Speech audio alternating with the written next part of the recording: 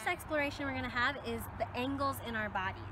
So there's 3 classes of angles that we're going to talk about today. Right angles. You can think of those as like the square angles, the 90-degree angles that you find in the corners of squares and rectangles. There's a whole style of dance called tutting, which is a kind of subcategory of hip hop, and that's all based off of making right angles in your body. If you're interested, I encourage you to look that up online, and there's lots of amazing tutters out there. Let's start by finding some right angles in our bodies.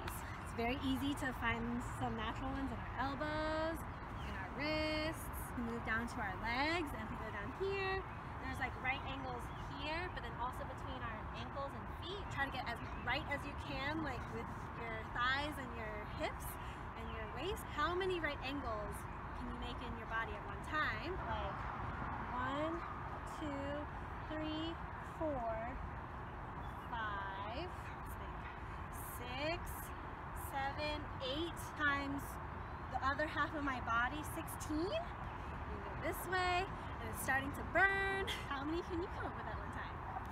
Also in our hands. Where else? This way. And there's lots of different configurations you can try to make. I don't even know. But challenge one another and try to find as many different configurations you can. If you start off with some right angles in your body, like changing them from configuration to configuration, that's basically how you can start making like a tutting dance. Not that I'm very good at this, but who knows? You just keep on changing. Moving from your right angles, the next one, how many acute angles can you make in your body? And let's review. Acute angles are angles that are smaller than 90 degrees.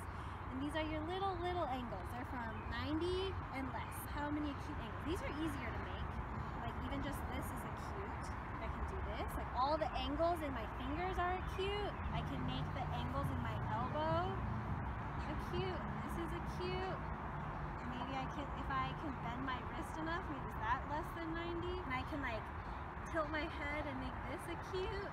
These angles acute. And these are all less than 90. If I were to maximize the number of acute angles in my body, like I end up looking something like this. What do you end up looking like? So I did this with some students, and they said the maximum number they found was 26. Can you find 26 acute angles in your body at one time?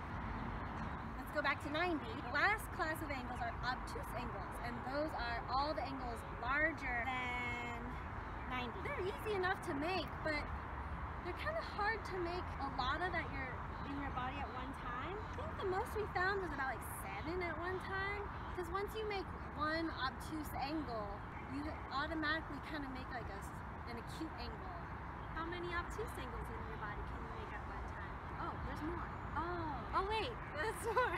Cool. It should be really fun to explore the different types of angles you can find in your body at one time. You could even extend the challenges. Can you make a shape that has 3 right angles, 2 acute angles, and 1 obtuse angle? Maybe challenge one another, your friends, your different family members, maybe your pet. That's one version of math in our body.